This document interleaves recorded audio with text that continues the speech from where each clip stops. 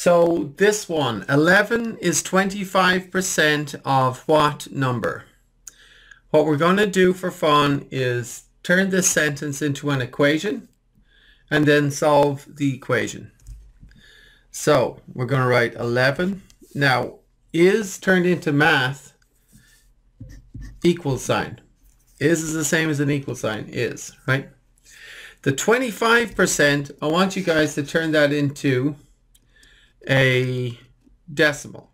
You could use a fraction as well if you want to. That would work also. But let's turn it into a decimal.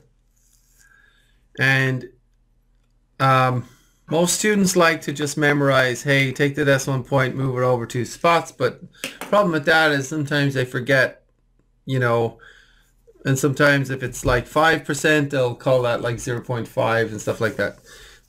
The way to not make mistakes with percents is to actually understand them. I want you to all to write this down. 25% is 25 divided by 100. 25 per 100. 25 per 100, right? So, and that's what it is. It's 25 hundredths, and that's why it is 0.25. Okay, 25 hundredths. So 11 equals 0.25. Of means multiply. What number? What would you, for math, what would you do for what number? You could do X, Y, Z, A, B, C, N, doesn't matter, right? Let's just put in X, right?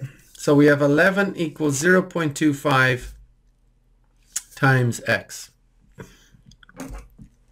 So to get X on its own, we need to divide by 0.25. If we divide that side by 0.25, must divide this side by 0.25. Okay? And so now we have 11 over 0.25 equals X, because these guys cross cancel, right? So we have to calculate 11 over 0.25. There are a number of ways of doing it. I'll just do it the straightforward way, which is directly try to do the division. 0.25 into 11. Now the problem is we have to deal with this decimal point in the divisor. So we need to move this decimal point 2 spots to the right. And if we do that, then this decimal point must go 2 spots to the right as well.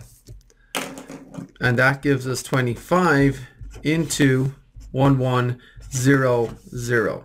Okay. Now we do the long division. 25 into 11 won't go.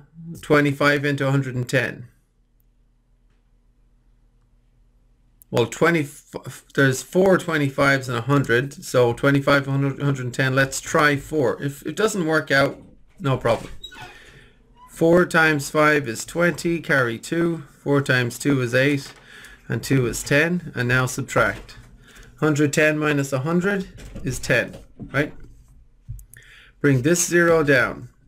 25 into 100, 4 times. 4 times 25 is 100. When you subtract, we get remainder 0. Okay, so that worked out.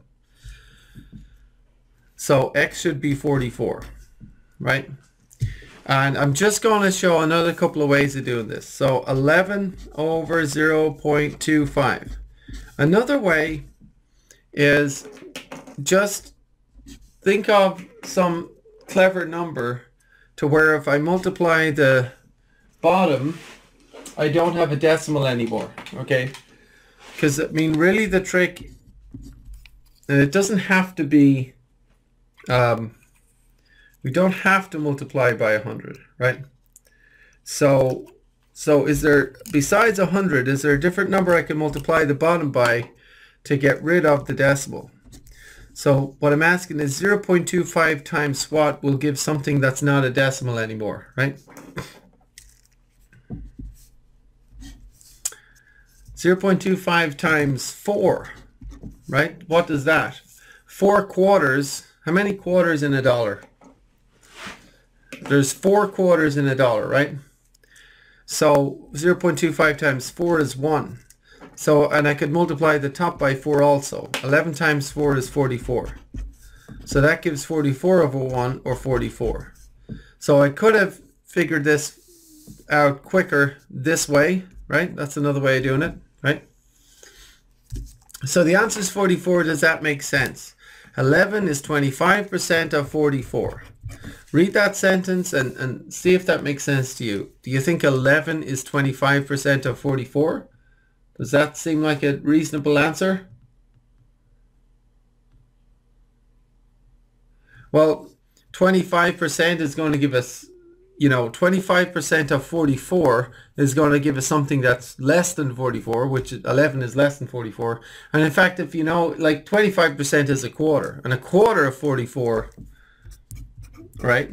11 is 1/4 of 44, isn't it? Right? So that's another way of thinking about it. Yeah, so that makes sense.